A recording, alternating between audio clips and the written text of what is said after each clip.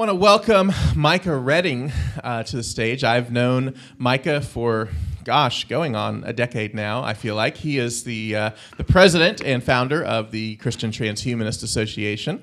He's a writer and a software developer right here in Nashville. And when I knew him, he was a rock star, literally, as a part of the trio, the Redding brothers, who have played all over the country and all over the world, including in war zones in Afghanistan and Tahrir Square during the revolution. Micah is a Mensa. He's one of the smartest guys I know and also one of the nicest. Let's join me in welcoming Micah Redding. Thank you. Let's see. All right. So I have been super keyed up working on this conference for a long time. So I'll probably speak about twice the normal human speed. I'm going to try to slow that down and make it comprehensible. That's an almost impossible task, but we'll try. So I want to talk about what Christian transhumanism is and why I think it's significant, why it's important.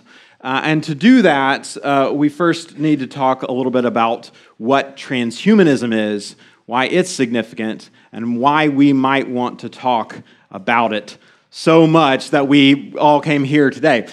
So this is something that a lot of people have asked me over the last several weeks. What is transhumanism? And there's a lot of definitions, a lot of ways we could talk about this, but the simplest definition is that transhumanism is a movement to use science and technology to transform what it means to be human. So that should invite all kinds of questions, right? So what does it mean to be human? What has it meant to be human? What should it mean to be human? And as we kind of grow and develop as individuals and communities and a species, what do we want it to mean to be human? And so those are huge questions. And you may not realize it, but if you think about it a minute, those are the questions that are really at the heart of what faith tries to address.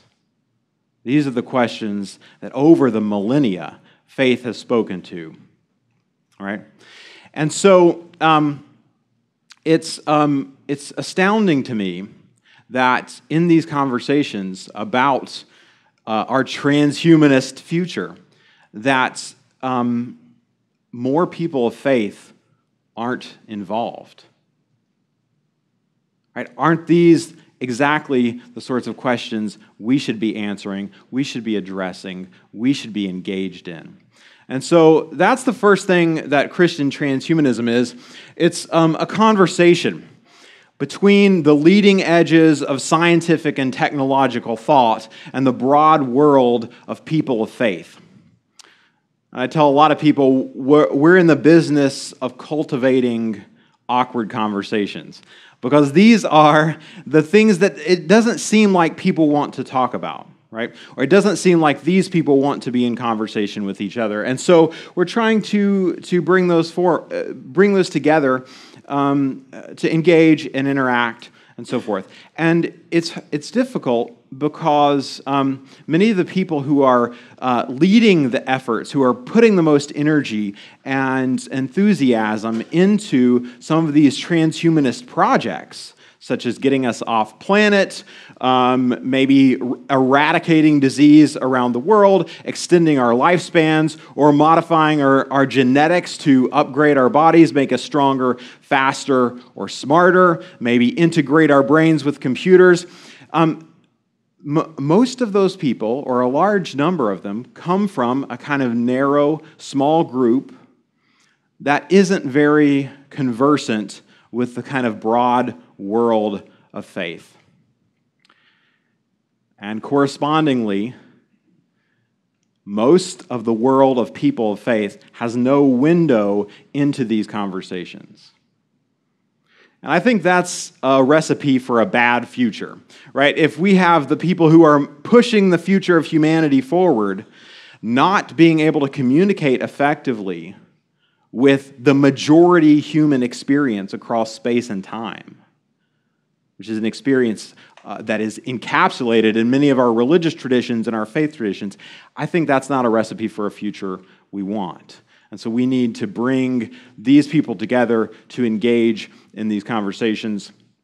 And importantly, I think we need to engage in those conversations from a constructive, positive standpoint. Meaning, we don't need to just enter into these conversations and say, well, we're the Christians, we've showed up, and now you've got to listen to what we have to say. Right? I think we're long past the point where Christians can just kind of drop in at the last minute and hand down a set of moral pronouncements and expect people to take it on that authority. Because at that point, the conversation is already over. So, the thing about a conversation is that one of the reasons I think maybe these are awkward conversations that people don't want to have, is because a conversation is a challenging thing. If you are in a conversation, you might come to challenge the other person, but you have to be willing to be challenged yourself, or you're not in a conversation, right? And that's hard work.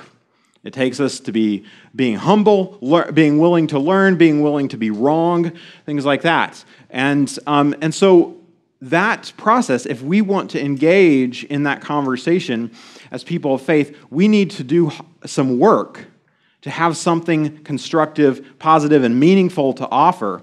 And that means that we need to develop and dig deep into our understanding of what science and technology actually are within our tradition. And so that's the second thing that Christian transhumanism is. It's an emerging theology of science and technology. And, I often think that our culture gives us two different ways to respond to new technologies. One of the ways is that we're invited to be reactionary. So we see a new technology come along, and we say, that's new, it's untested, I don't like it, therefore it must be bad. And I remember seeing this with a lot of social media. When social media first started happening and Facebook was available to people at large scale for the first time, I saw a lot of people say, that's, I don't know, that seems iffy, that's bad. And interestingly, most of those people have now joined Facebook, right?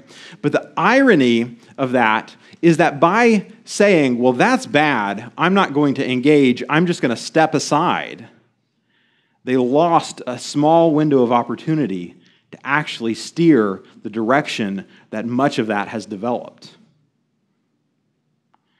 Right? So we have to actually have a better context for that. The other thing that our culture often kind of gives us as a response is consumerism. We see a new thing, we see a new gadget, and we say, okay, I like that, I want it, I've got to have the new Apple Watch, I've got to have the newest smartphone, I've got to have the newest micro drone, and then we take it and we treat it as a fashion item, right? That's what we're doing. We're saying, okay, this is a fad, I want to be kind of ahead of the curve or whatever. And I think these are insufficiently Christian responses to technology. And so we have to have a better understanding of what it is that technology actually is. What is this thing that we see in the world? And so for me, it all starts, like everything, with Genesis 1. And in Genesis 1, we see a God who creates and cultivates life, who names and categorizes creation, who sees the creative potential of the world, calls it forth, and then names it and blesses it. And then that God turns and says, I'm going to create a being like myself, who also creates and cultivates life, who also names and categorizes creation, who sees the potential of the created order, evokes it, calls it forth, and then blesses it. And whether we realize it or not, those are science and technology in their most embryonic forms. That's what science and technology are. And in the biblical account, they are right at the core of what it means to be human, made in the image of God. I like to say that if you drop an ant into a forest, that it will build an anthill.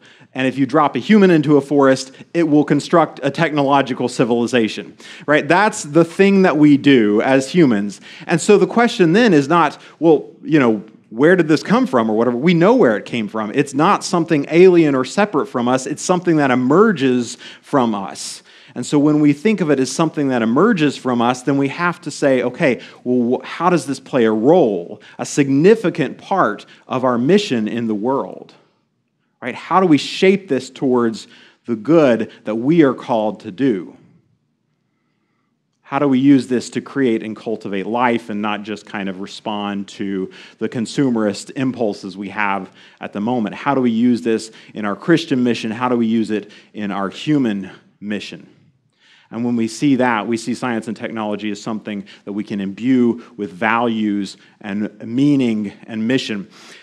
And that allows us to then bring those values into the conversation and articulate and advocate for them on a really strong, robust basis. And so that's the third thing Christian transhumanism is. It's a voice for positive relational values within the transhumanist project.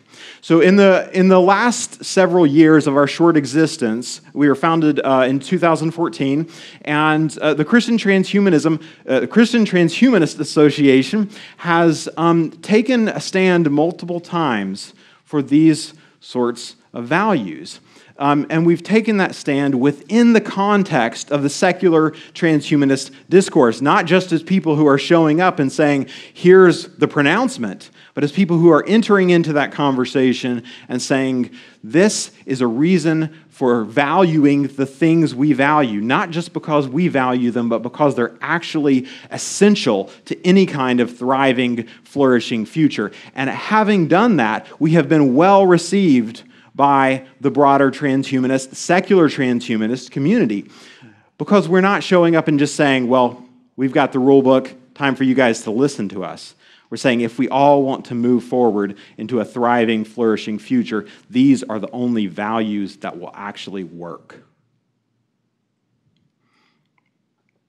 So I said that a conversation is a challenge. Right? We can come into it offering a critique or a challenge of other people, but we also have to allow ourselves to be challenged and critiqued.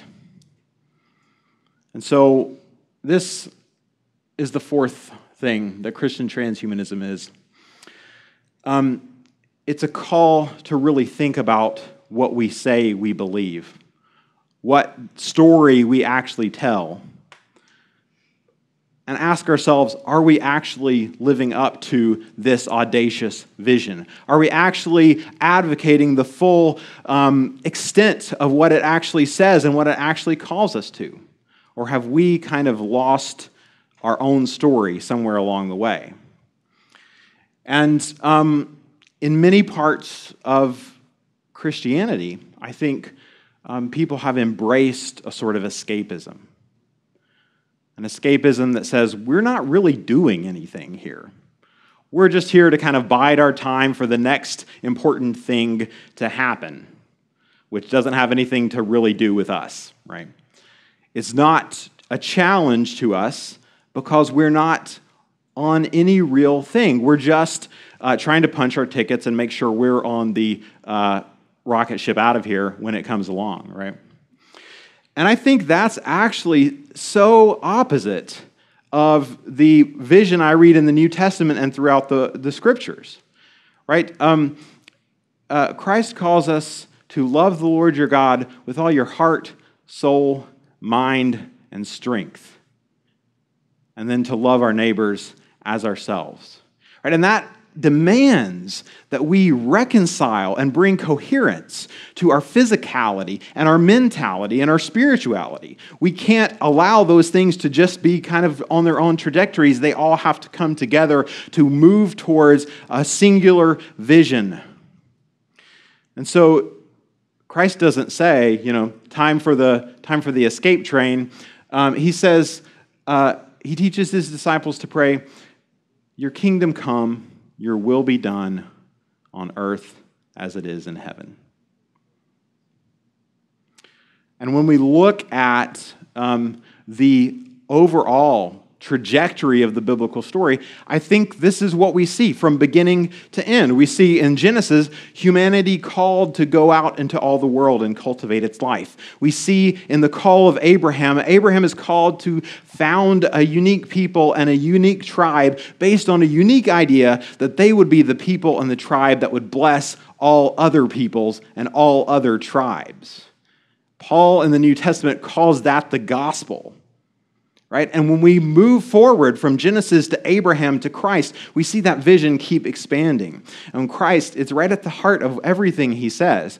He says, be a child of your Father in heaven who tries to bless everyone, who sends his rain on the just and the unjust. This is why you should love your enemies, because you are trying to be like a God who seeks to bless all creation. And this carries forward to the end of Revelation, where we see the New Jerusalem descending from heaven to earth, and then pouring life out into all creation, opening its gates, and the goodness of God flows into all reality. And we see this vision as this kind of unity of the organic and the human and the technological. We see it blessing all of creation. We see it also inviting in the creations of all creation, right? It's all included. It's part of the vision of where Christianity is going and what we are doing in the world. And so to me, this kind of carries forward to one of the most profound visions in the Scriptures, which is Romans 8, where Paul says, all creation, the entire cosmos, waits for the children of God to be revealed, in hopes that creation itself will join in the freedom and the glory of the children of God. And so Paul's vision is not just that we bless the person next to us and the person beyond that, and then all other tribes of humanity. It's that we actually bless the entire created order. That this is what humanity was originally intended to do, to go into all creation and to cultivate it and call forth its creative potential. And so I think we need, as Christians, to kind of take that challenge seriously and actually work to rethink how we are in relation to this story, and to see if we can actually articulate a positive religious vision that calls us to serve on behalf of the world. So that's what Christian transhumanism is to me. It's a conversation that calls us, that challenges us to develop a deeper theology of technology, that then allows us to enter into these discussions about where technology is going, what it means, to advocate for positive relational values for our human future, and to accept a challenge to actually dig deeper into our faith and think at a deeper level about what we are doing in the world, what God wants us to do, and how science and technology and the physical world, our emotionality, spirituality, physicality, mentality, all are called to work together to bring about the vision and the work and the mission of God. So, if we have any time, I'll take questions. Do we have any time? Do we have any questions? Okay. Do we have a mic for them or? I'm loud. Here, hold on so I can check. Turn it on. Here. Yeah, thank you, Micah. The question I have is on your comment about blessing and thinking about what Christians can bring to the transhumanist conversation, and your comment about this biblical vision of blessing the entire created order, not just humans. And I wonder, my question comes a little bit out of my ignorance. I'm new to the transhumanist conversation, and so those who are the many who are engaging in transhumanist conversation who are not Christians and don't share our dispositions or convictions. Do they tend to, in your awareness or experience with them, do they tend to be rather anthropocentric, that the future that they envision is entirely focused on human species or post-human species and what humans become? Do they really seem to care about our planet and any others that we may, destroy like we're doing our own, so on and so forth? Yeah, so there are different strands of transhumanism across the board, right? Secular transhumanists of all kinds, and I think Ted mentioned that earlier, but or mentioned that that's what people like me like to say, but this is true. Like so I think a lot of secular transhumanists are anthropocentric. Right, like, and there are some and I kind of alluded to it in some of the challenges that we've issued. Some are egocentric, like radically egocentric. They believe that it's just about them and amassing power and so forth, right? And so I think that's not the majority, but it's a significant enough minority to kind of shape where these conversations go. So you have radical egocentrism, anthropocentrism, but you also have secular transhumanists who are really driven by a vision of compassion for the rest of the cosmos. And so David Pierce, who I interviewed recently on my podcast, his vision is not so much what we might think of as enhancement per se. He believes that we should work to eradicate the suffering of the entire biological ecosystem, right? Which is the most audacious effort I have ever heard of. I can't even imagine that, right? But he believes that through bioengineering and so forth, that we could actually literally have lambs and lions laying down together. And he believes that's what we should do. That's our ethical duty, because our ethical duty should be to reduce suffering to an extreme degree. So that's one kind of ethical vision that exists in secular transhumanism, among others, right? And so, yeah, we get an entire variety of it. But it's almost like we've expanded the extremes, right? The extreme egocentrists, the extreme anthropocentrists, and then the extreme whatever that is, right? Like that cares about everything in a way that, we could call that radical veganism, right? It's so intense, right? It's as if we just did take those scriptural passages literally, and it's almost unimaginable from a Christian context, and it shows up in a transhumanist context.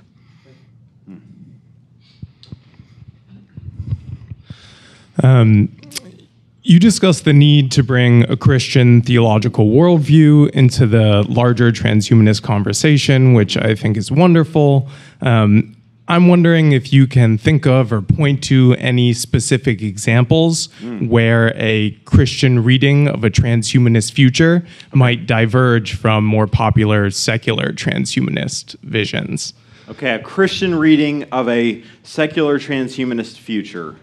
So, thinking about why a Christian theological worldview is necessary. Oh, sure. So what would be an example where that helps us imagine a different future than what transhumanists are already imagining? Does that make sense? Yeah, it does.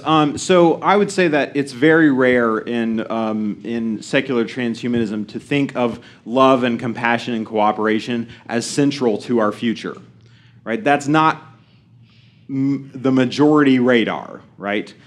Because the idea is that we can just solve this, through kind of a crude application of external things, right? That we don't actually have to think too much about the values that we're bringing into it, and that something like love is kind of a peripheral thing, right? It's nice because we're humans, we like it, but it's not really what enables our future, right? And I think from a Christian perspective, I would want to say love is actually essential to any kind of life. There is no life without love.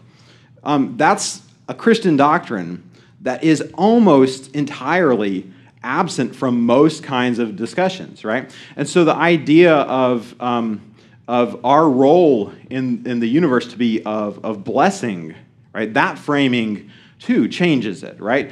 We can talk about why we might want to bring life to planets and so forth, but from the Christian perspective, we could say, well, maybe life is what God intends for creation. Maybe that's something we can participate in, not just because we happen to like it, but because it's something that actually God calls us to do. These are big questions, And I'm out of time. What do we got back here? I just want to flip that real quick and Yeah. ask, is there anything from Christianity that you would not want to bring into transhumanism? Oh, interesting. Anything from Christianity that we would not want to bring into a transhumanist future? Okay. So that's interesting, and it's a huge discussion. So tribalism is an interesting thing. Like we can think about that. That's a common characteristic of religions. And Christianity in the biblical story doesn't say, well, we're not tribes anymore. It says we are tribes called to bless all the other tribes. Our defining characteristic is that we bless that which is other than ourselves. So I think there are definitely interpretations of Christianity that we would not want to bring into a transhumanist future, just as there are interpretations or versions of transhumanism that none of us would actually be interested in. That's all my time. Thank you guys so much.